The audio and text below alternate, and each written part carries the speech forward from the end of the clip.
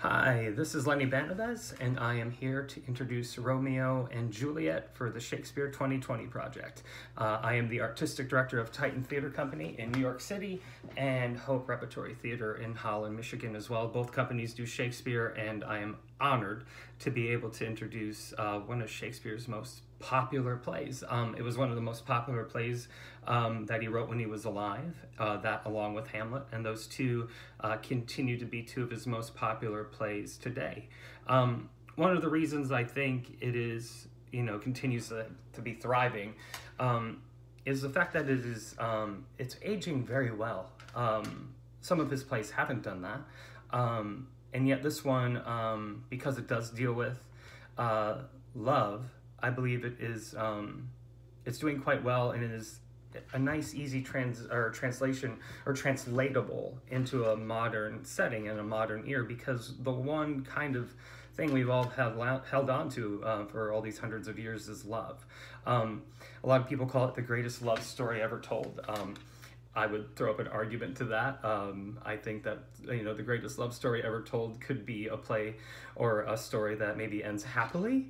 But I would say that this play is probably one of the most passionate plays ever told. A love story wrapped in a world of violence, in a world of absentee parents and irresponsible adult supervision. Both the Capulet and Montague parents are just not really in charge of the young people in their lives, and you have the nurse and the friar who, rather than being the voice of reason, get caught up in the passion themselves. And so you have this lack of adult supervision that from the very beginning we see, not just with Romeo and Juliet, but with the young folks that are fighting in the streets with Tybalt and his crew, and Benvolio and Mercutio as well. We see all these great characters that are kind of just letting loose on each other. So there's this extremely violent world, and every time I've had the opportunity to direct this piece or work on this piece as an actor, I'm always drawn to the world that we place the romance in. And I've always felt that if you can highlight the danger and the kind of dramaturgical stakes of the world they're living in, you're going to get even more power that comes out of that passionate relationship.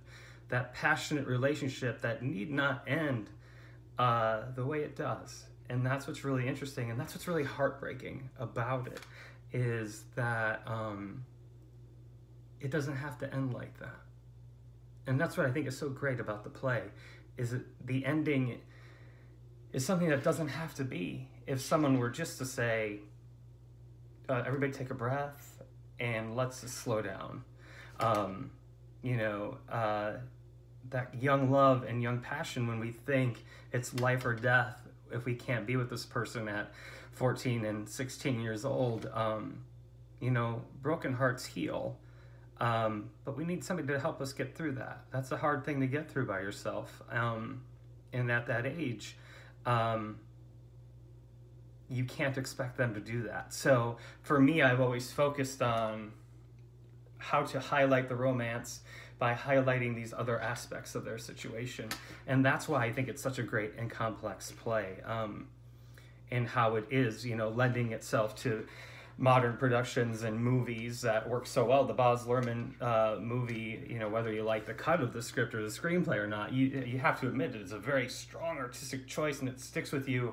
And if you like Leo or Claire or not, and the acting, there is an amazing storytelling element and stylized element to it, and R&J really lends itself to it, to that. Every time I've directed it, we've done something kind of, hip and edgy, because young people, and the way they act out or behave when tensions are high or love is high or they're unsupervised, in a negative way, not the kind of freedom that you want when you're young, but in the way where you just have absentee family, has always been very interesting to me. It's introducing R&J is kind of an easy thing because we all know it so well, so I don't have to go through the history really or the story because it's just there. but it is some of the greatest words ever written.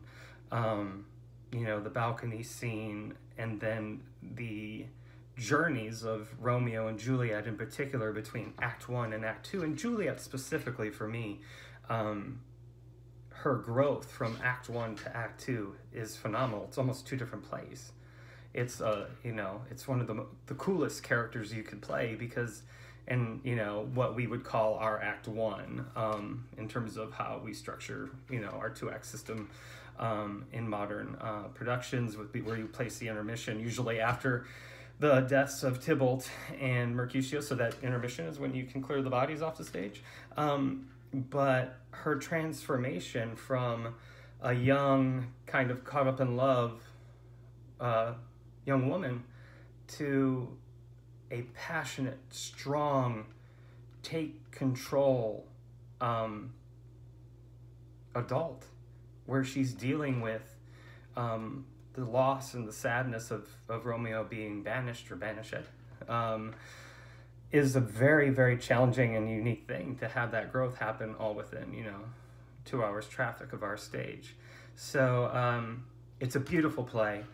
We're very lucky it exists. And I'm very lucky to be able to have been a part of it many times as an actor and quite a few as a director, and may it continue to thrive, because stories like this need to be told. It's a beautiful, beautiful play. And with that, I'd like to thank you for your time, and enjoy Romeo and Juliet. Bye.